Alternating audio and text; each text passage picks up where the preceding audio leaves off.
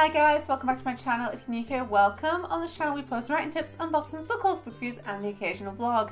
It is October, which means it is spooky month. It is autumn, which I love so much. So I thought it would be fun to not only discuss the top 9 tropes that I love, but to discuss the top 10 tropes I absolutely hate.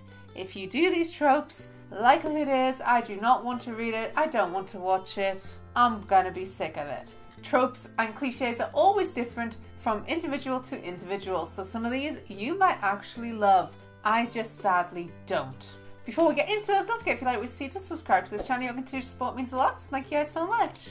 Alright, let's get started. My hated trope number 1. It was all a dream. This is such a cop-out. I know that's harsh. It makes it not scary anymore. It might have been scary at the time, now you're like, oh, it was a dream. Well, that was pointless. What was the point of watching it? Nothing has changed in the world. The person was just asleep. This would be different if it was someone having dreams that came true or anything psychological thriller based, but it was all just a dream. No.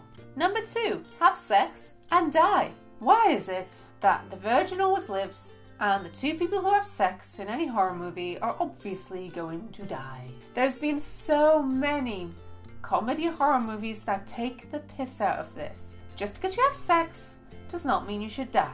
You've got to get over this virgin and sex thing, come on. Number 3, now if you've watched my 9 tropes that I like, this is in there. But you also know I discussed that if it's done wrong, it's very bad. And that is run and fall. If done well, it is in my top tropes that I love. But if you do it badly, oh, that goes downhill very quick. Number 4, the death hierarchy. Stop it. Just stop it. The black person does not always need to die. The couple having sex do not always need to die. Just stop it. The cheerleader doesn't always have to die. The jockey doesn't always have to die. You literally give us this hierarchy and you literally can just tick off who's going to die and in what order. Stop it. Number 5, no mobile signal.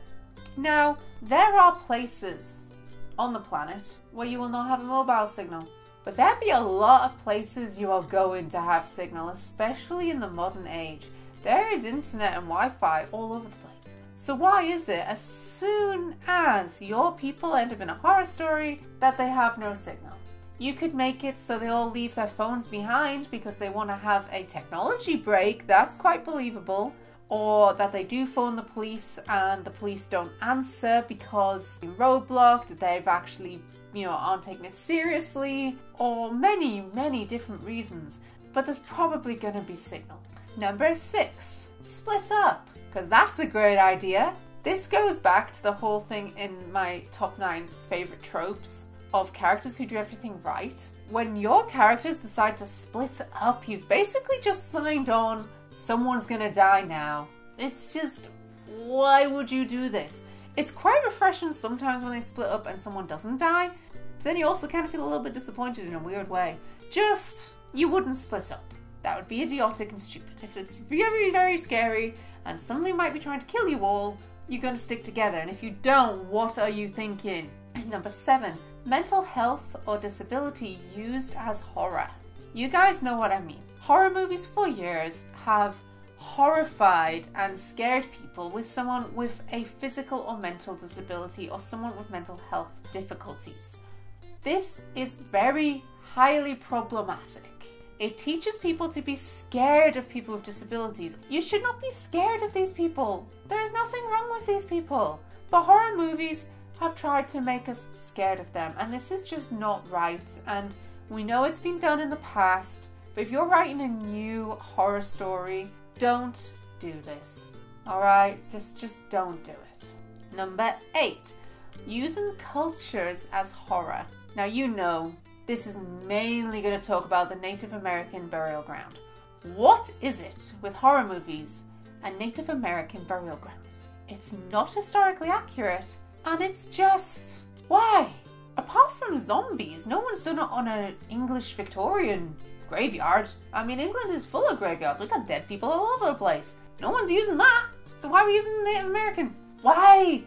Again, like the disability, like the death hierarchy, like the disability and mental health. The Native American burial ground is just problematic. Stop using people's cultures like horror. Stop it. Number 9, no danger in the daylight. This just makes it, easier for your characters. They can move around freely and safely in the day. If you're able to move around safely and freely in the day, don't you think you'd leave? You can get hours, you can get a long way away. And then if you keep driving for the nighttime as well, then that person ain't gonna, if it's chasing you, ain't gonna catch up. You can also go to town and talk to people. You can go and get help. Why would it only happen to you in the dark? I know that the nighttime can make things seem more spooky. We naturally scared of dark places because we can't see as well. It's why humans sleep at nighttime, because we are more vulnerable. So you'd go into a cave and go to sleep because you can't do anything in the night. But in the modern world, you can, and there's lights everywhere. But daylight shouldn't always mean safety. And finally, number 10, hysterical women. By this I mean, why is it that's always the woman who goes hysterical? The idea of hysterical in the old medical notes is basically a woman being dramatic. That's stupid. If you're gonna have people go hysterical / obviously have a breakdown, let's call it for what it is. It's not hysteria. It's someone having a panic attack. It's someone being anxious. It's someone literally not knowing what to do. And it's not just women who are gonna go into this. Men are gonna panic as well. So let's just stop it with the hysterical woman. If you're gonna have someone have a panic attack, have them have an actual panic attack, but it doesn't always have to be the woman. You can have everyone can have a panic attack at the same time. How about that? We'll all do it together. And that's it for my 10 most hated horror tropes. If you guys have these in your books, I'm gonna call them a cliche and I'm not gonna like them. What do you guys think? Do you agree with these? Are there some that you like, some that you also really hate? Comment down below and let me know. But some of these guys are really just, you must avoid them. Some are choices, some just don't go near them, please. And thank you guys so much for watching. I hope you enjoyed this video. If you like what you see, don't forget to subscribe to this channel. If you like seasons I upload, click that little bell down below.